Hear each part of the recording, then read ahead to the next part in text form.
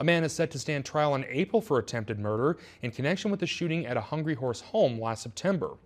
22-year-old Brian McCauley pled not guilty to the charge on Wednesday, and prosecutors say in court documents that McCauley went to the home of one of the people involved in an altercation at a Hungry Horse bar earlier in the evening and fired over 20 rounds into the home with a rifle. Florida County Sheriff Chuck Curry told MTN News that people were inside the home at the time, but nobody was seriously hurt. Investigators recovered about 28 bullets from the scene. McCauley remains in Florida County Jail on $250,000 bail.